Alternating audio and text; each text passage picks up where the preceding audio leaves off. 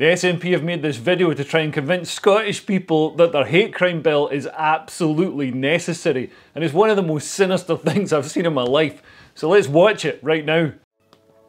Some kind of art installation. She looks like fun. She looks like fun as well. Oh, I can tell I'm going to have fun at this party.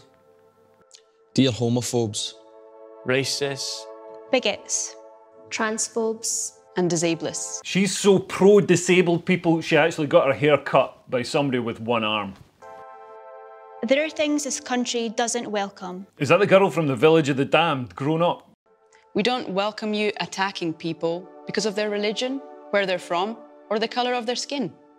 We don't welcome you abusing and bullying disabled people.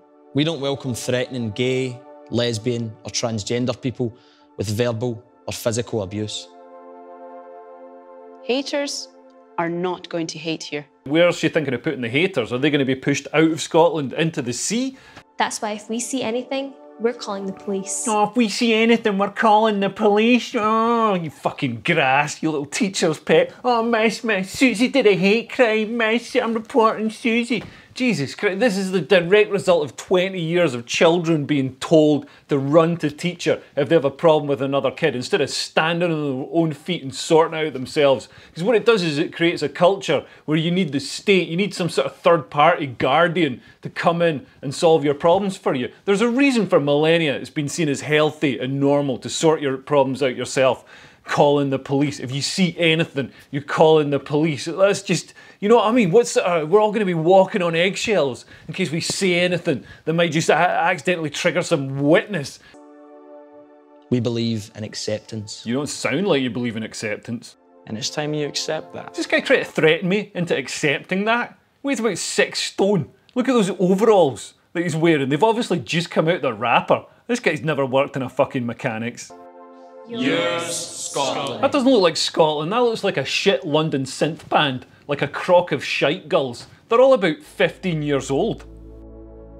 The crimes they talk about in this video, like assault and harassment, they're already crimes. And if the criminal justice system determines that you're motivated by hate when you commit them, they give you a harsher sentence, which is, you know, perfectly correct. Nobody's trying to stop that. The hate crime bill that they seem to be conflating with that is completely different. It's really only going to be used maliciously, you know, by angry ex-girlfriends and also by the SNP themselves. I mean, you can see they've already used it. So they accused Joanna, who's a political rival of Sturgeon's in the SNP. They accused her of transphobia to kick her out of her place on the front bench and replace her with a more pro-Sturgeon politician. So they subverted the democratic process and just used this, you know, hate crime to get rid of her. I'm just putting this up the night before the vote, but if you do see this in time, vote for me, Leo Kerrs from the Reclaim Party in Glasgow on May the 6th to repeal the hate crime bill. If you don't see it in time, man, we can do it in 4 years' time or whatever.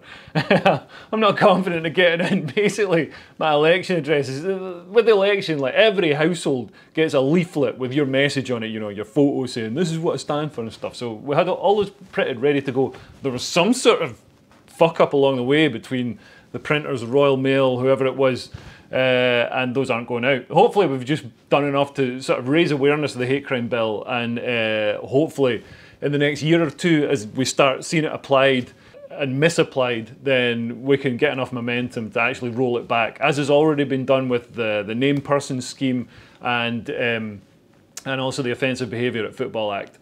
But yeah, vote for Leo Kerrs, Reclaim in Glasgow, May the 6th. And yeah, cheers, take care, bye.